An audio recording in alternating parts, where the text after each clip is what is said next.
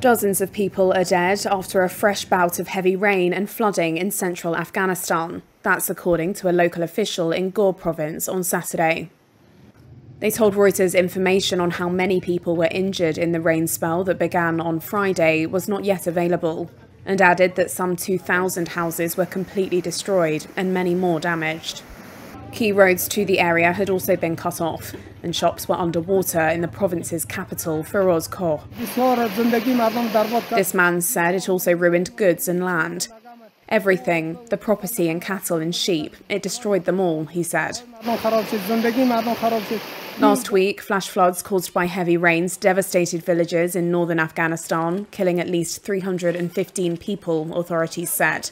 Afghanistan is prone to natural disasters. The United Nations considers it one of the countries most vulnerable to climate change.